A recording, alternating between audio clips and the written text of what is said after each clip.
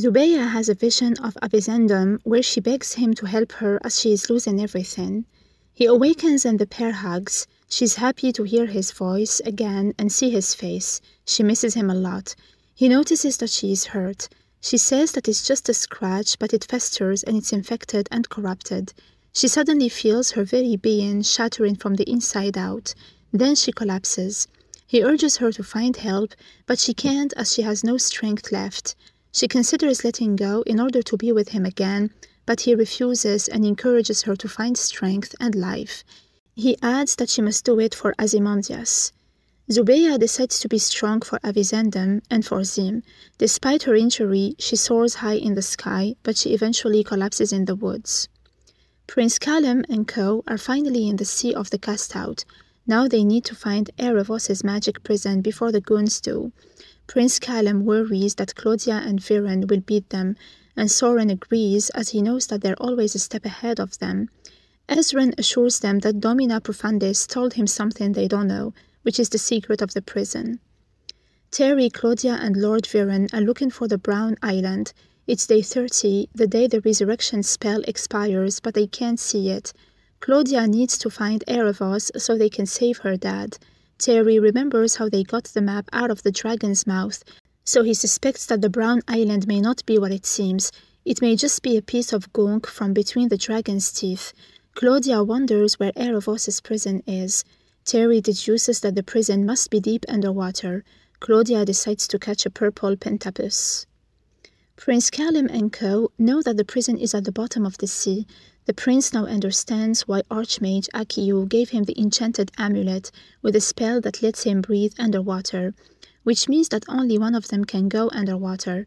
Prince Callum informs them that he can use the runes without the amulet, so they could all go down. He explains that the principle is the same as the Mage Wing spell. They then all dive into the water. The prince and Ezran succeed in breathing underwater, but Rayla can't. She urges Prince Callum and Ezran to go.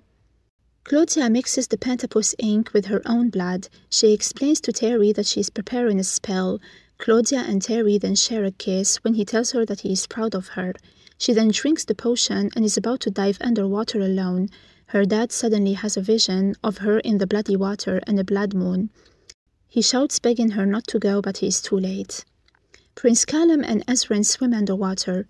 The prince casts a spell on both of their feet, making them swim faster.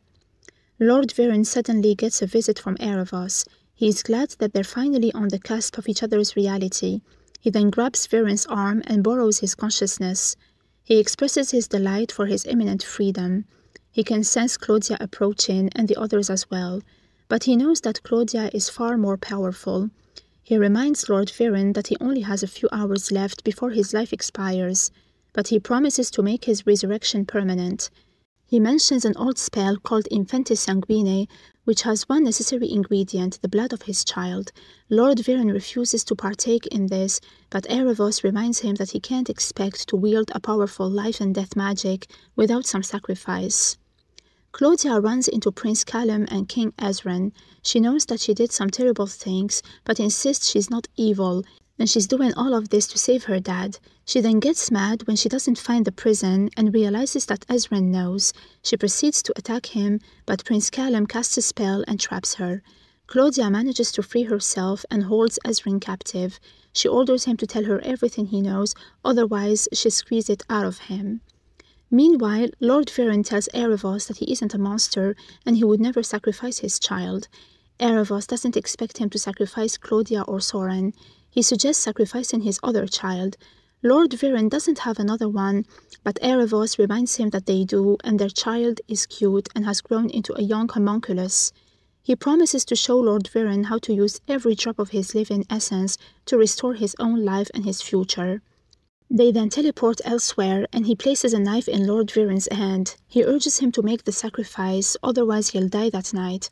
Lord Viren refuses to do it. He realizes that he found himself in the horrifying crossroads because he has followed a dark path. He regrets leading Claudia down the path with him. He vows never to use dark magic again, and he's also done with Erebos. Prince Callum tries to fight Claudia but gets overpowered. Just then, Rayla shows up with her bow and shoots Claudia's tentacles. Claudia gains the upper hand and subdues Rayla, but Ezra distracts Claudia with the fish, giving time to Prince Callum to rescue Rayla. Claudia screams, vowing to destroy them all. She then holds them all captive.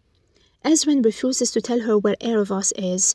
Rayla manages to retrieve her swords and cuts off Claudia's tentacles. Claudia screams in agony. Prince Callum steals her potion and destroys it. Claudia is forced to swim up as she gasps for air. Ezren leads his friends to a pearl contained in Erebos' prison. Elsewhere, Queen Janai has returned. She learns that she has been betrayed. Miana heads to the cave where Karim is. He cries as he thought she abandoned him. She points out that her loyalty has never wavered. They then kiss. She actually brought him the Sun Seed as well as an army. Zubeya is dying, but a mushroom mage appears and heals her. Queen Janai has a nightmare about Erebos, who reminds her that she is just like her grandma.